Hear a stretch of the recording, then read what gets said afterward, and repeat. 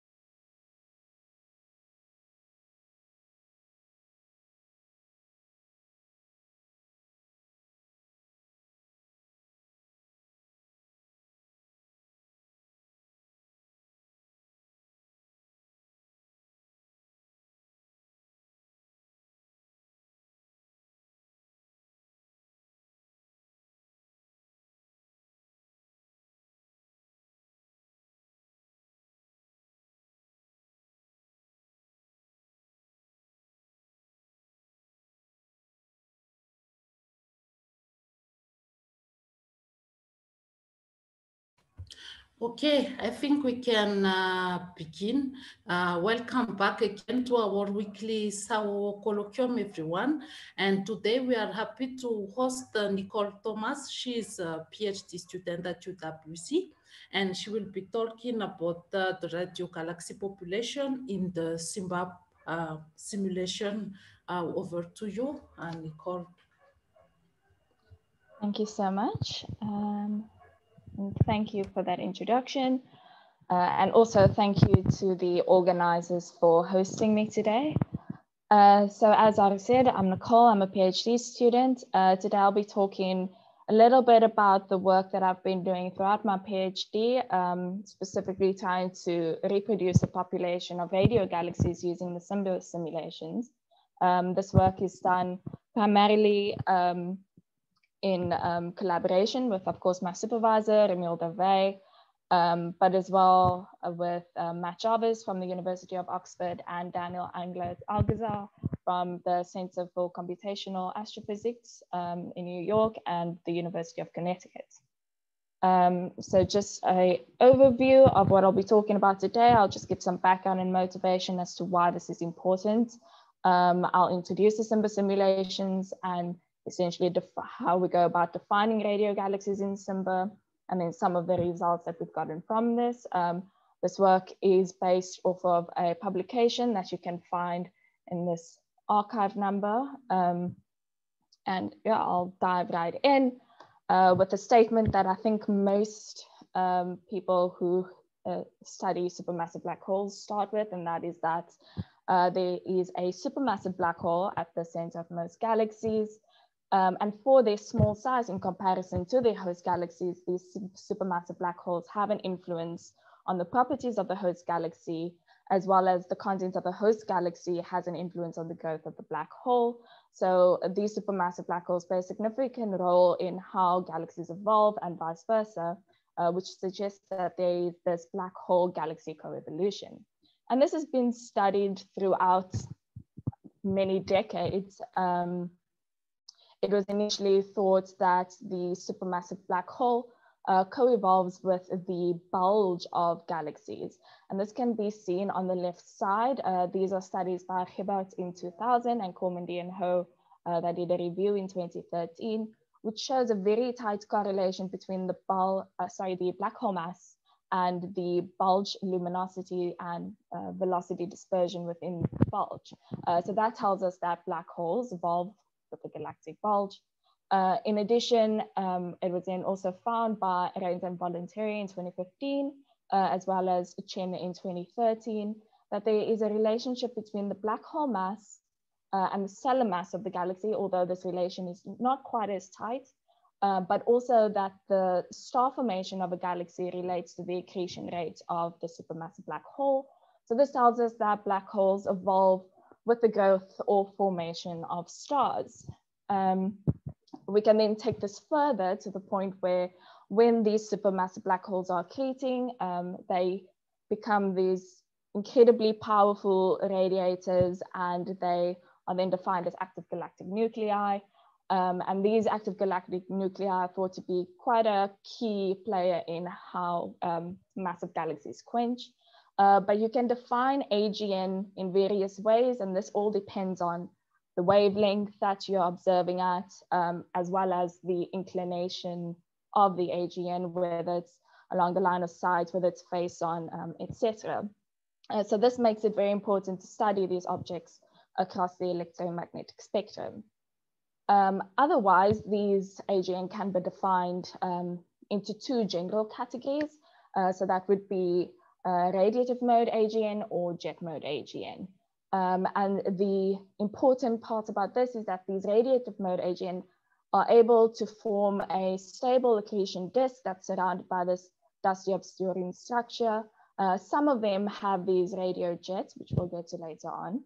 And then the jet mode AGN are inefficient in their accretion, so they cannot form this stable accretion disk.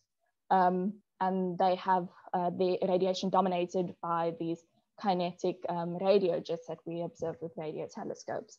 So if we were to observe these two modes of AGN with radio telescopes, they can also be defined as high and low radio excitation radio galaxies, so HERGs or LERGs. And what we know about these HERGs and LERGs are the following. So they are identified by the presence of high excitation lines in the optical spectra. For HERGs, they are typically hosted by galaxies that are fairly large, but still have some ongoing star formation. The supermassive black hole at the center is moderate to massive. They are radiatively efficient, according to observations so far, with Eddington rates of about 1% and more. And they are thought to accrete via a geometrically thin, optically thick disk of cold gas. LERGs, on the other hand, lack these high excitation lines, and they are typically hosted by the most massive elliptical galaxies that have very little to no star formation. And they have massive black holes, and they are inefficient in how they accrete, so they have Eddington fractions of less than 1%. And they accrete via this advection-dominated hot gas. And I want to point out these last 2 points specifically because this will be really the key for the ongoing study ahead. So the problem with AGN is that we don't know how these supermassive black holes grow very well. It's not very well defined. And how they influence their host galaxies is also perhaps not very well defined. So our goal is to use the Simba simulations to study how supermassive black holes and their host galaxies co-evolve, and to test the idea that these radio galaxies are fueled by different accretion modes. So we want to define a population of radio galaxies and constrain the mechanisms that drive their growth, as well as how their feedback process is. And hopefully we can then make some predictions for upcoming radio surveys. So just to focus on Simba for a moment. So you can find the main paper under DeVay et al. 2019 by this archive number here. So Simba is the successor to the Mufasa simulation. So these are cosmological scale hydrodynamic simulations. So that just means large scale with gas fluid dynamics as well. So in Simba, galaxies are seeded with a 10 to the 4 solar mass black hole. This is roughly at a stellar mass of 10 to the 9 solar masses. And then they accrete via this 2-mode sub-resolution prescription that is Bondi accretion from hot gas and gravitational torque limited accretion from cold gas. And the total accretion is essentially the sum of the two. And Simba also includes physically motivated AGN feedback, which is in accordance with observations. And finally, it also includes X-ray heating in addition to the jet feedback and AGN winds that it includes. The fiducial run and the simulations that we'll be discussing in these results are a 100 megaparsec squared cubed simulation with 1024 cubed dark matter particles and 1024 cubed gas particles that are evolved into stars. and it also outputs about 151 snapshots out to redshift 249. And the image on the right essentially shows us the impact of the importance of the AGN feedback in reproducing the observed galaxy stellar mass function. So this is from redshift 2 all the way to redshift 0. The lines show the green line is the full Simba physics simulation. The red line is that without any X-ray feedback. The blue line is without any jet feedback. And it really shows how important it is to include this feedback to produce the observed, which is these blue points, to reproduce the observed galaxy stellar mass function. So specifically to focus on the accretion mode, which is really important for this talk, is that Simba accretes, as I mentioned before, in 2 modes using Bondi accretion from hot gas, and is the first simulation to incorporate this gravitational torque limited accretion from cold gas, which essentially accounts for instabilities in the galactic disk that drives cold gas towards the center of the galaxy, where it can then be accreted onto the supermassive black hole, as well as also going to star formation. And what's very cool about this is that it reproduces the black hole mass velocity dispersion relation without any changes to, or any significant boosting or changes you need to make for simulations that just use Bondi accretion. So often what happens is the black holes will grow too much and you need to suppress that growth. So the gravitational torque limited accretion is really, I think, exciting in that you don't need to provide any suppression to the growth of the black holes. They go along the black hole mass velocity dispersion relation. And it also shows us that, or this model also shows us that the relationship between black hole growth and star formation growth is related. And this can be seen by the star formation density over cosmic time multiplied by some factor. So as I mentioned, it's the first simulation to do this, which is incredible. And more details on this model can be seen in various Angelus Alcazar papers. I will add some archive numbers at the end. Finally, for Simba, the AGN feedback includes AGN winds, as well as jets for black holes that are larger than 10 to the 7.5 solar masses. And these jets are turned on at Eddington fractions of about 20% and increase with decreasing Eddington fraction, which can be seen in this relation. And then for galaxies that have their full velocity jets and gas fractions of less than 20%, we add an additional X-ray heating. And on the right here is a very nice schematic that shows how these jets increase the temperature of the intergalactic medium. So this is again redshifts 2, 1, and 0 within the Simba simulation, and this is with jets on the left side and right is without jets. And you really see that by redshift 0, the jets really do heat up the intergalactic medium quite efficiently. So how do we get to the good stuff? So we define radio galaxies in Simba as those that have full velocity jets, but we also want to make sure that we are in accordance with observations. So we specifically identify galaxies in Simba that have stellar masses larger than 10 to the 9.5 solar masses, as well as black hole masses larger than 10 to the 8 solar masses. We want to make sure that they have full velocity jets. So they need to have Eddington fractions of less than 2%, but not 0, because they need to be accreting to be considered a radio galaxy. If you hear some noise in my background, I apologize. I think we have some window washers, so please just ignore that. So sorry, just to go back. So that gives us about 1,365 galaxies. We then identify whether a galaxy is a Hugg or a Lug, depending on the dominant mode of accretion. So for Huggs, these are radio galaxies that are dominated by torque limited accretion, which is then analogous to, as I mentioned before, the accretion from a cold optically thick disk that we see in observations.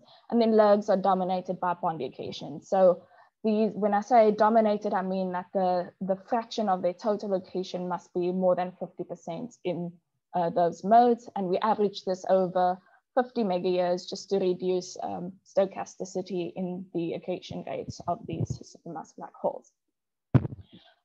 We then model the radioluminosity coming from these radio galaxies according to, for star formation, according to Condon 1992, where you have a thermal and non-thermal contribution. We then add the two for the star forming emission. So this is applied to all galaxies, not only radio galaxies. And then for AGN specifically, we follow according to Jess and Freda in 2008 for low luminosity galaxies, low luminosity AGN. And because of the small volume in Simba, we do not really reproduce these very high luminosity quasar-like objects. So to account for that, we add an additional contribution to the Higgs that live in the largest dark matter halos and just give them an extra lobe-like emission. So this results in the following. So we can study the radioluminosity function at local times. So the image that you see here is exactly that, the radioluminosity function from Simba in comparison to observations. So just to go through this as quick as I can. So the blue dashed line is the star forming emission within Simba. The red dashed line is the AGN emission from Simba. And this green line, which is a bit more difficult to see, but with the green band for the 1 sigma errors, is the total radioluminosity function from Simba. And then the black line is the total observed radioluminosity function. The blue or cyan solid line is the star forming, and the red is the AGN observed radioluminosity functions. And what we see is that I'm gonna focus, actually, no, let me just mention the right-hand side before I continue. On the right-hand side, what we can also do is we can compare the emission that comes from specifically star-forming galaxies and quiescent galaxies in Simba and see how they compare to the radioluminosity functions for AGN and star formation. So this is shown by the blue dashed line as star-forming galaxies in Simba, and then the magenta line, dashed line is the of quiescent galaxies in Simba. So just to look at the left side first, we see that Simba reproduces the radioluminosity function fairly well at all luminosities specifically probed in Simba. So that's from about 10 to the 20 watts per hertz up to about 10 to the 25. And we see that AGN's emission really starts to dominate the radioluminosity function at about, 10 to the 22.5 watts per hertz. If we then look at the star-forming galaxies and quiescent galaxies and see how they trace the radioluminosity function, what we find is, perhaps not so surprisingly, but that star formation really is the driver of radio power or radio emission in star-forming galaxies. And the quiescent galaxies really trace the AGN radioluminosity function fairly well. So what we can say from that is that AGN, sorry, it's very loud outside. AGN accretion is really the driver of radio power in quiescent galaxies. So what's really exciting about this is that we can hopefully, or be quite hopeful that Simba can roughly reproduce the basic radio galaxy demographics. But we're here to also talk about specifically radio galaxies. So we can also divide the radioluminosity function between Higgs and Lurgs. So on the left-hand side, we have Higgs, again represented by the cyan dotted lines with error bars, which is from Simba. This is then in comparison to observations by Bess and Heckman in 2012. This is their Lurgs, the blue dashed line. And then just for reference, we have the AGN line from March and Sadler again, as well as the AGN, total AGN line from Bess and Heckman 2012 by these little black squares. The dashed line that you see here is essentially the minimum number density that we can probe with Simba. And then again, on the right side, we have the lurgs, which are these red dotted lines of error bars. We can also split these two populations into whether their hosts are star forming and quiescent as well, and see how they contribute to the radioluminosity function. So for star forming, we have the, which might be very difficult to see on the sides, I'll point it out on the side. So star forming would be these light blue dot dashed lines, and then the quiescent would be these dotted magenta lines that you see in the background. Okay, so to start off with Higgs, we see that at higher luminosities, the Higgs are slightly over predicted, but these are still within the 1 sigma error bars. Again, we cannot probe below this line, so that also influences the results. And we see that really for Higgs, the star-forming galaxies are what dominates the radioluminosity for Higgs. Then to move on to lurgs, we see that lurgs are fairly well reproduced at the higher luminosity end with a slight drop off at the low luminosity end, and are primarily dominated by the quiescent population. Also, we can note that the lurgs really do dominate the radioluminosity function at the luminosities probed in Simba. We can then ask the question, okay, so if I look up at the night sky and I see one Higgs and one lurg, what is the difference between their host properties? So we can do this by studying the full radio galaxy population in Simba. So the various plots you see here are how each property evolves with radioluminosity. So specifically on the top left, we have stellar mass, top right, we have black hole mass, bottom left, we have halo mass, and then bottom right, we have specific star formation rate.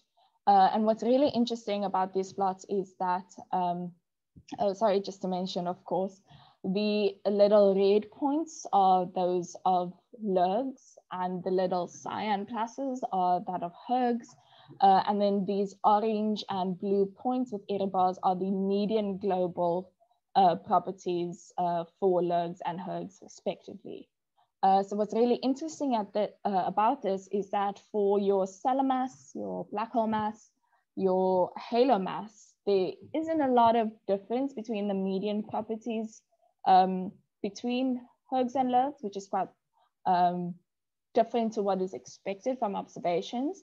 However, we do note that Simba does probe lower masses than what has been observed. So if we were to focus perhaps say on the most large galaxies, then we would see that these are typically your lurgs that you would expect to see there. But what is also interesting is that if we look at the specific star formation rates, we see that at these higher luminosities, there are these Higgs at much higher specific star formation rates than that of the lurgs. So Higgs definitely have much more star formation than the lurgs. But as we go down to lower luminosities, we see that it's actually very difficult to tell the difference between them. So this is an interesting prediction that Simba makes, in that once we have observations that will observe these lower luminosities, we might see much more overlap between, at least in star formation, for high and low excitation radio galaxies. Another question we can ask is, okay, so we've now compared the two to each other, but what about in comparison to normal galaxies that are not these jet mode AGN? So what we can do is we can compare each group, so each set of Higgs and lurgs, to a normal galaxy population specifically matched in their stellar mass. So for example, in this image you see here is the number distribution of Higgs and lurgs, and we match, so the cyan line again is Higgs, and the red line again is lurgs, and then the light gray histogram is how we match normal galaxies to the Higgs distribution, and then the black line is that for lurgs as well. Also, what is important to note is that the most massive galaxies are lurgs. So we don't actually have enough normal galaxies to compare to at these higher masses. So we just keep those aside and compare those separately. And what is also important to note is that these normal galaxies do not include any radio galaxies. And they are also matched in the sense that they need to host a black hole of mass larger than 10 to the 6 as well. So that means they have grown their supermassive black hole enough to reach the black hole mass velocity dispersion relation. So we can do this for all of the properties I've mentioned before, including one or two others. I'm not going to go through the entire plot that you see on the right. So those are just the fractional distributions. But I will just conclude what we find from these plots. And that is, if we compare lurgs with a sample matched by its stellar mass, we find that these lurgs really extend to much higher black hole masses. They also have a surprisingly very similar distribution of their stellar velocity dispersions. They are hosted by the largest halos, which might be also due to the fact that you have this halo mass stellar mass relation. So that could be what it's due to. So since lurgs are the largest objects, they would probably exist in the largest halos for the exact same reason. If we look at their specific star formation rates, the lurgs surprisingly also extend into the Green Valley. Their median specific star formation rate is surprisingly higher than the matched sample, but we also consider that some galaxies might have zero specific star formation rate as well, and that is included in this non-radio galaxy sample. However, the lurgs do not span the highest specific star formation rates where you might find some normal galaxies as well. And of course, they have lower Eddington fractions, which comes from the definition of these radio galaxies, in that they need to have Eddington fractions less than 2%. If we focus on the Higgs and compare that with the matched sample, we find that Higgs are very similar in their distributions of black hole mass, velocity dispersion, and halo mass. And they also span the full range of specific star formation rates, but have a higher specific star formation rate median. And again, they have lower Eddington fractions, again, because of how radio galaxies are defined. And then if we compare Higgs with lurgs, again, lurgs have higher black hole masses, halo masses, and velocity dispersions, which is expected. They also have lower specific star formation rates, which we've seen before. But what is especially interesting here is that Higgs and lurgs have very similar Eddington fractions. And if you recall from what I said at the beginning about observations, is that we actually see this very strong dichotomy between the Eddington rates of Higgs and lurgs, specifically that lurgs should have higher Eddington fractions and lurgs lower. But we'll keep that in mind for now. And also we can then study how this radio population evolves over cosmic time. So the plot on the right, shows the evolution of the radioluminosity function from redshift 3 to redshift 0.25, because we've already looked at the local radioluminosity function. And what we do here is we compare two observations by Smolcic et al. By these little black boxes with error bars, and then again in comparison to Mauch and Sadler for reference at redshift 0.25. And what we see really is that Simba is actually able to reproduce this observed radioluminosity function through to high redshift, which is quite exciting and quite hopeful. But what we also notice is that the star formation contribution to the radioluminosity function is what starts to dominate at these high redshifts.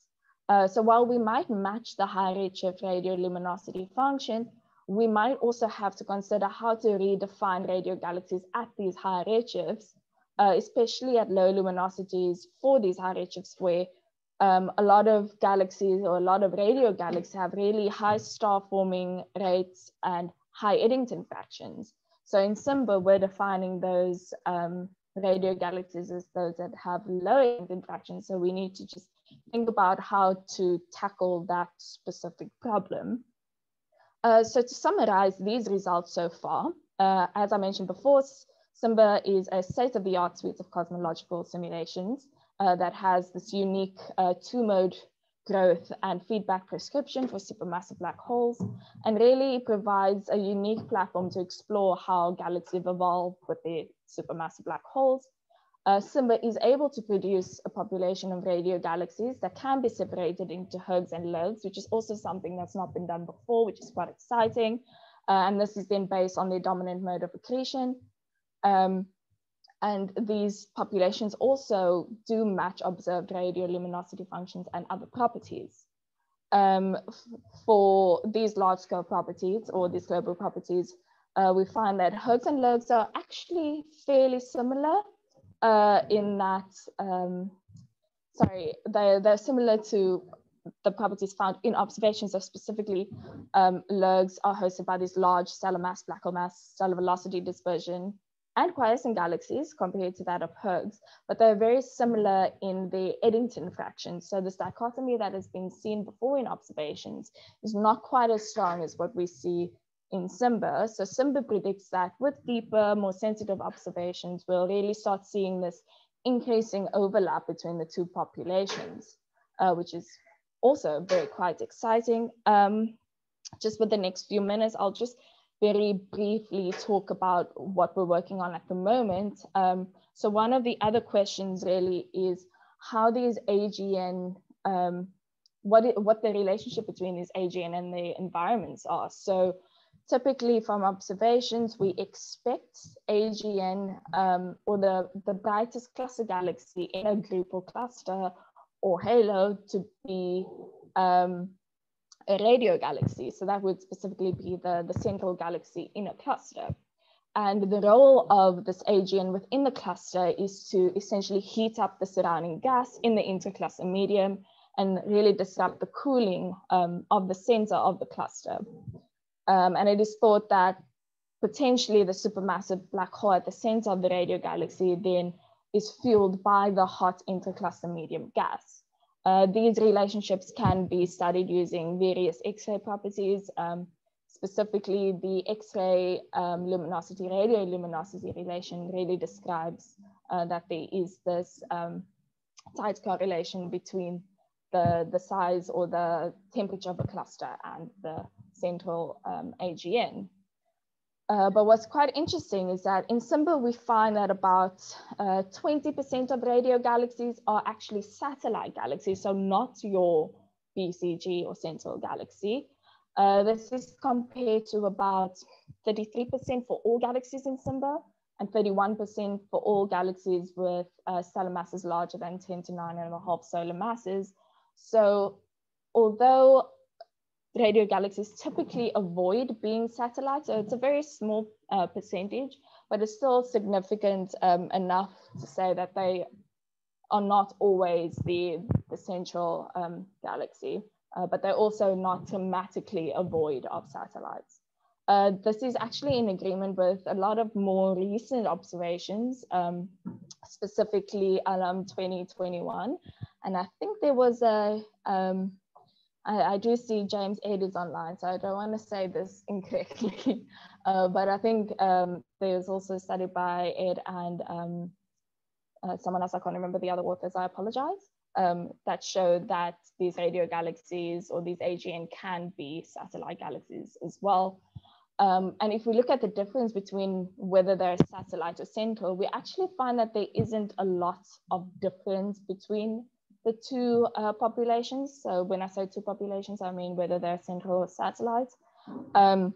We might see that for Higgs, some of the satellites might have very slightly lower luminosities and lower Eddington fractions, which will not show right now. But this could be due to the fact that if you're a satellite galaxy, you're most likely in a more populated group or cluster compared to that of a central. You could be the only galaxy if you're a central. But essentially this would mean that there might be less cold gas. So according to how Higgs are defined, so less cold gas to actually accrete, and therefore you would have lower luminosities and lower Eddington fractions. Another thing we can look at is the environments of these populations as well. Again, I'm not going to go through this too much because there's a lot going on in these plots, but we can essentially study how galaxies, the environments of galaxies as a function of their stellar mass, black hole mass, radioluminosity, and Eddington fraction. And just to summarize what these plots show is that Higgs typically reside in underdense environments and actually very much trace these star-forming sort of environments, star-forming galaxy environments, whereas Lurgs will, because they are also the most massive objects, the Lurgs at high masses would live in very more dense environments as well.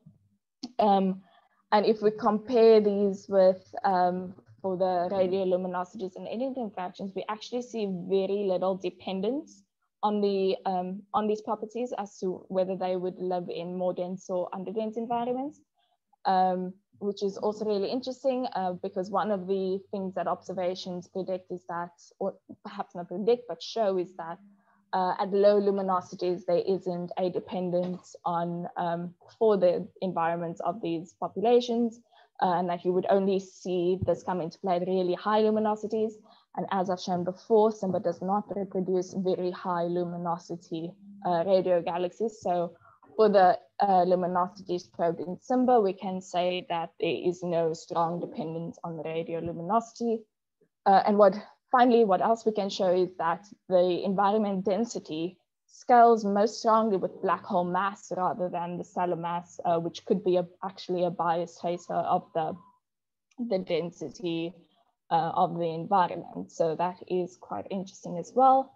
And then finally, just to mention some of the predictions or upcoming plans we have with these results, that is to work quite closely with MIGHTY. So I'm sure everyone knows that MIGHTY is one of the surveys on MeerKAT, which is a precursor to the SKA, and it has a primary science goal of studying the growth and feedback of supermassive black holes, as well as aforementioned through to cosmic moon and beyond. And the only thing that I really want to mention with this is that MIGHTY has now recently started doing science.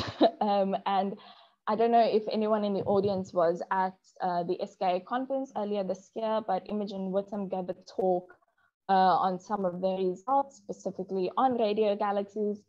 And her preliminary results showed that the dichotomy between Higgs and Lurgs are also much less defined as what was previously observed. So that is a very exciting result. And so we'll really be working quite closely with these results to do a more closer comparison with Imogen and the MIGHTY team as soon as those results are ready. Other future plans we have is to use high resolution LOFA observations as well as Eagle simulations to compare various models of accretion and feedback to see which really works much better and which constrains the evolution of supermassive black holes and radio galaxies specifically. We also want to compare various prescriptions or models for radio emission. So that has always been quite tricky because most of the cosmological bar 1 or 2 simulations do not account for magnetic fields. So understanding the emission due to synchrotron is a bit difficult in that regard. So there are a few semi-analytic models and other various prescriptions that are trying to understand radio emission due to accretion. So that's one of the things we'll also be working on in the future. Something that might also be interesting is understanding the merger histories of these radio galaxies to see whether mergers are actually a trigger for AGN activity. This is a problem that's been thought to be the real trigger for a long time, though there have been studies that have shown they are and they are not. So that would be really interesting to see.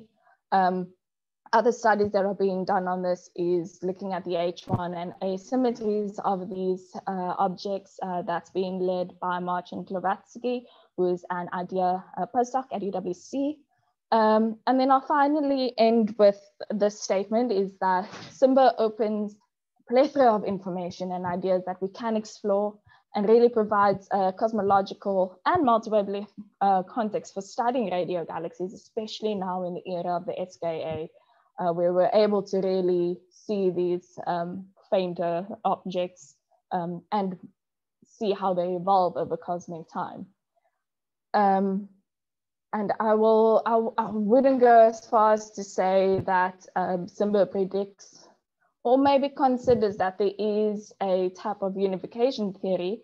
So specifically rather that AGN might just be an expected phase throughout the evolution of galaxies. But I'll pretend that I did not really say that and just end here and open up for any questions. Here are the relevant archive links if you want to see any more or if you want to understand anything more about specifically how we model radio galaxies, the Simba simulation, how black holes evolve with the galaxy, as well as the talk limit dedication model. And if you don't want to ask any questions here, you can feel free to email me or contact me outside. Thank you. Thank you very much, Nicole, for presenting this exciting result, which showcased the capabilities of Simba. And yes, now we are open to any questions from the people who are attending. If you have a question, feel free to raise your hand or just give your opinion, or you can also use the chat room. But in the meantime, oh, okay, Richard, you can go ahead. Hi, Nicole. Hi, Richard. Really nice talk. It's really exciting stuff to be able to integrate rate predictions for radio galaxies in simulations. It's really nice. So I've got a philosophical question for you.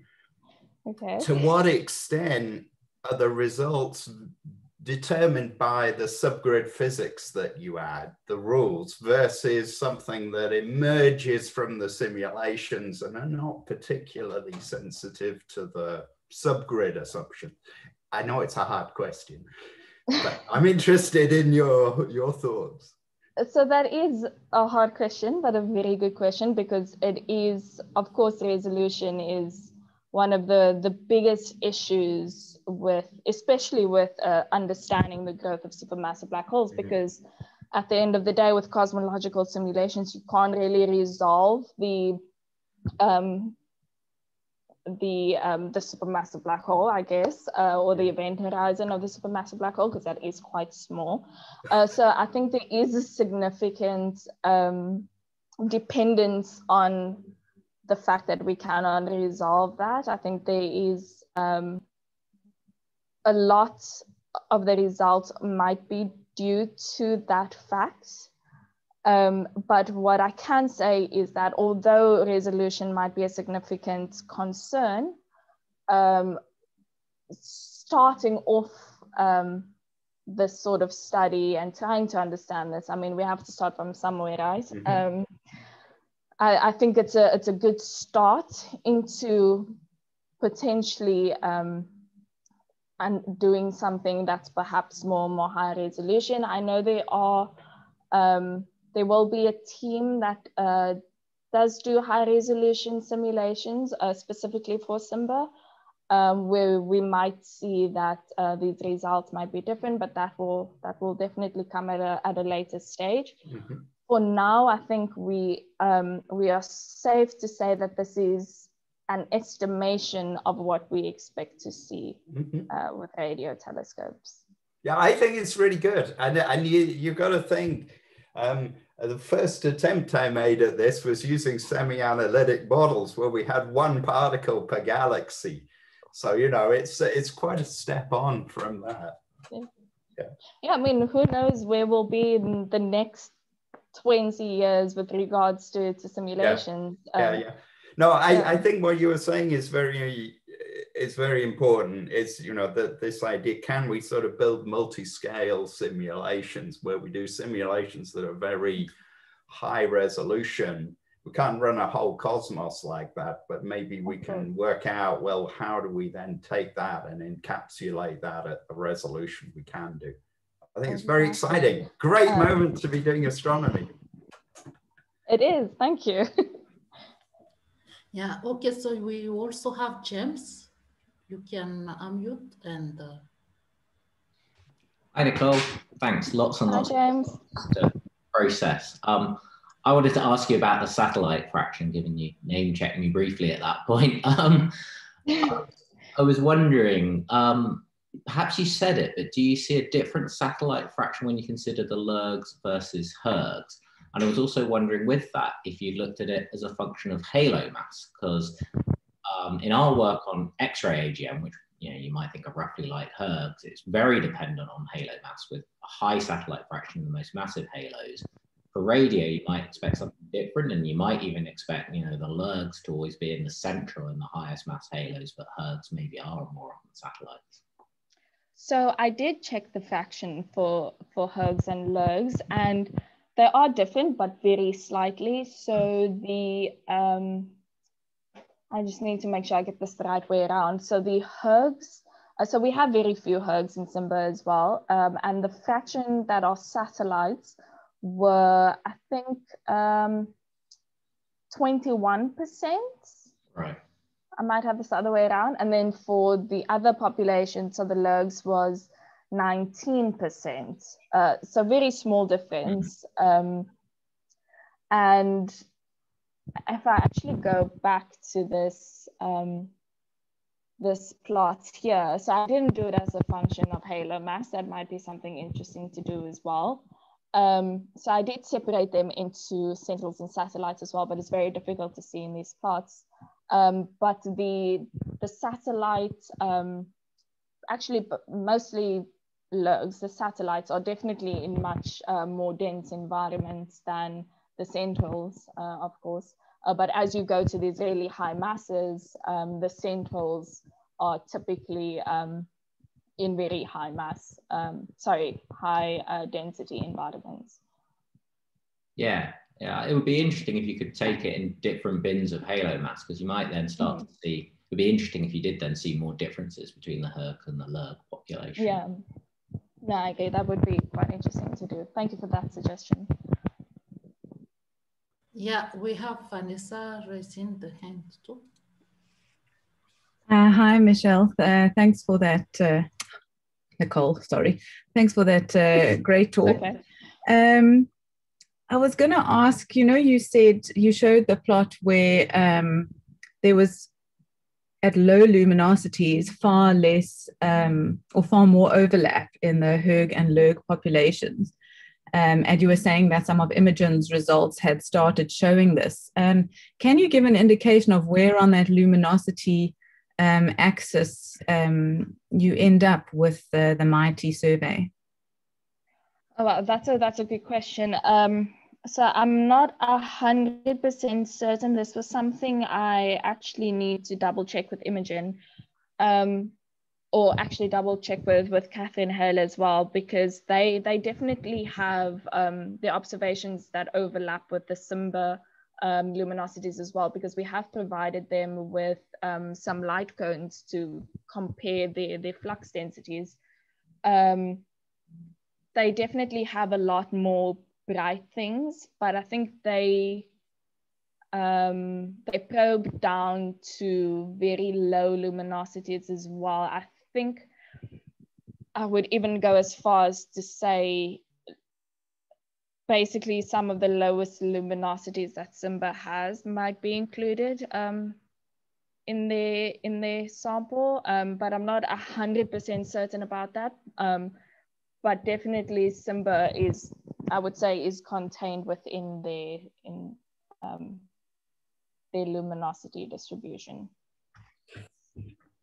Okay, and I guess this is also just the start of MIT, right? They're going to probe exactly. much deeper. Okay. Exactly. All right. No, they're doing very exciting stuff, and I'm really looking forward to seeing what comes out of Mighty. Yeah. Brilliant. Thanks. Yeah, we can still take 1 or 2 more questions. I have a quick question, Nicole. What are the main limitations of Simba? Sorry, can you repeat that question? I think you just broke up a little bit. Yes, it's my connection. What are the main limitations of Simba? In terms of specifically studying radio galaxies or just as a simulation? In terms of studying radio galaxies, yeah. So for studying radio galaxies, I think, as Richard mentioned before, resolution is quite an important factor with specifically studying the supermassive black holes at the center of these radio galaxies. Another factor, which is again due to the resolution, is that when these black holes accrete, the accretion is very stochastic, which is why we have to average this over some time scale. Now, the reason why that might be problematic is because AGN can be very variable. So we are averaging out any sort of variance within the accretion of these supermassive black holes. Another problem might be, again, as I mentioned before, specifically how we model the jets of these AGNs. So for a simulation, it's quite difficult to really model these super high relativistic jets. So the maximum velocity of these jets are something like 7,000 kilometers a second. And then also the fact that we define them only starting at these low Eddington fractions, which again circles in with the idea of the stochasticity is also something we need to keep in mind. It might not be a problem just yet, but it is something important to keep in mind. But I'll stop there with mentioning all of Simba's problems. Okay, thank you. I don't see any question anymore from the chat, so I think we can stop right here. Thanks again, Nicole, for agreeing to be a speaker of our weekly colloquium. And thanks everyone that attended this session as well.